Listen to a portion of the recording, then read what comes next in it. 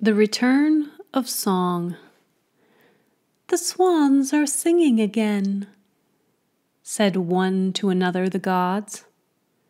And looking downwards, for my dreams had taken me to some fair and far Valhalla, I saw below me an iridescent bubble, not greatly larger than a star, shine beautifully, but faintly.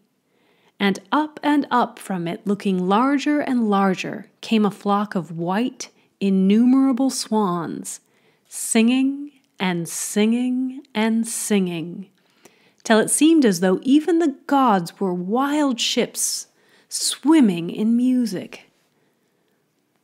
"What is it?" I said to the one that was humble among the gods. "Only a world has ended," he said to me. "And the swans are coming back to the gods, returning the gift of song." "A whole world dead," I said. "Dead," said he that was humble among the gods. "The worlds are not forever, only song is immortal.